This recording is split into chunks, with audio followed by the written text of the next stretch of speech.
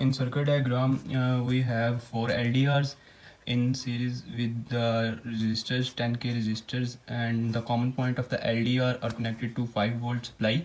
On the other hand, the common point of the resistors are connected to the ground, and the points between the LDR and resistor are connected to the Arduino board to read the values of LDR, that is analog value of the LDR, so that we can rotate our panel. Also here we are using 2 servo motors, and the red wire of the servo motor are connected to 5-volt supply, and the brown wire, which is ground of the servo motor, are connected to ground, and the orange wire, which is the PWM signal, are connected to pin 10 and pin 9 of the Arduino board. Remember the vertical motion of the servo motor are controlled by pin 10 and the horizontal motion are controlled by pin 9. So in order to work properly, we have to connect these connections properly.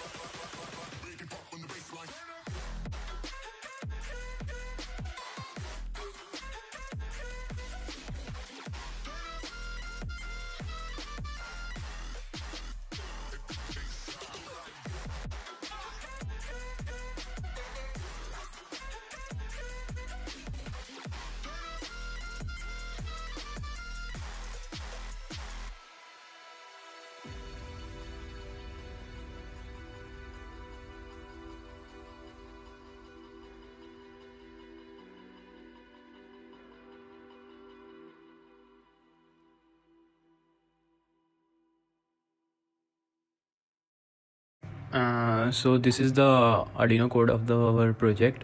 We are using the servo motor library, and we are just defining the 2 servo motors, and we know the rotation of the servo motor is 180 degrees, so we initially set the servo motor position to 90 degree, and we sense the values of LDR 1, 2, 3 and 4, and according to these value we can rotate the servo motor by using if-else conditions, and so that we can find maximum light. So this is the Arduino code. You can find it in description or in the comment section. Thank you. This is the working of our project solar tracking, and the plate of the solar panel moves around with my light, and you can see the vertical motion of the plate using LDRs. We are using 4 LDRs. The 2 diagonal LDRs are controlling the vertical motion, and the other diagonal LDRs controlling the horizontal motion. And you can see the LDR in the working of the LDR. We know the working of the LDR.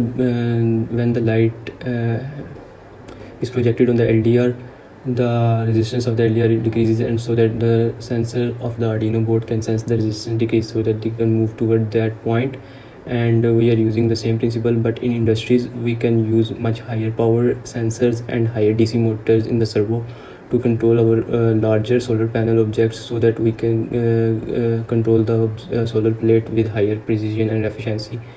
This is the basic working principle of the solar tracker.